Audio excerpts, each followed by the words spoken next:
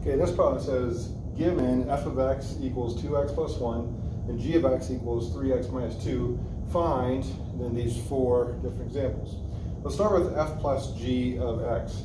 All right, what we're going to do is we're going to take f of x, 2x plus 1, and add it to g of x. So plus 3x minus 2. Then we can simplify as we see fit. 2x plus 3x is 5x. 1 minus 2 is negative 1. Okay, so f plus g of x would be 5x minus 1. F minus g of x would be f of x, which is 2x plus 1, minus, and I'm going to put this in parentheses because we need to subtract the whole thing. It's going to be 3x minus 2. So if I distribute that negative or negative 1 in, that's going to be 2x plus 1 minus 3x plus 2. Now I can combine my like terms. 2x minus 3x is negative x.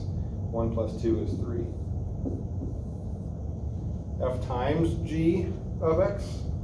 Well, let's see. F of x was 2x plus 1. G of x is 3x minus 2. So I have to distribute and get, let's see, that's 6x squared minus 4x plus plus 3x minus 2. Now I can combine my like terms, so 6x squared minus x minus 2. All right, and then the last one, f divided by g of x.